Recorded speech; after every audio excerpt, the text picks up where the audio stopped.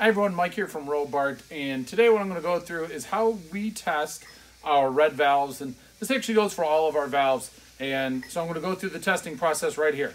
All right, so what I've got right now is I've got our air line coming in, so that comes into your main entrance between the two pin valves there, or needle valves, and then so now you have your exit, your outlet ports here. So this is a bad one. We're going to start with the bad one. Actually, you know what I'll do is I'll start with a good one so that you can see them working.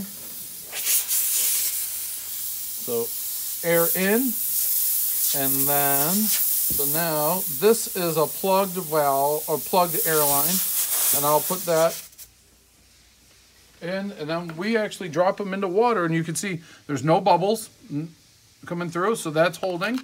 And then we'll operate the valve to the other side, plug that, check it in the water, no air, no bubbles, okay?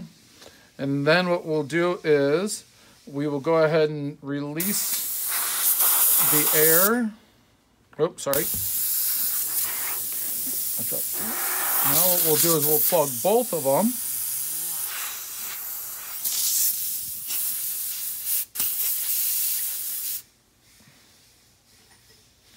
And we'll drop both in to make sure that everything is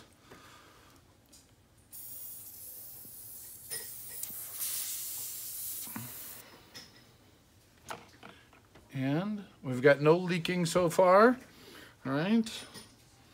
And now what we'll do is we will go ahead and release the valves, the pin valves, make sure that there's air moving on each operation. And everything is good. So this one is good. Now, I'm going to show you a bad one. That's this one here. So air is going to go in. And we're going to go ahead and plug, cap off the outlet. And we'll drop that in. And you can see right here that we've got the air, the bubbles coming up. That means that this one is leaking. It's failed. We'll reject it and make sure that this one does not go out.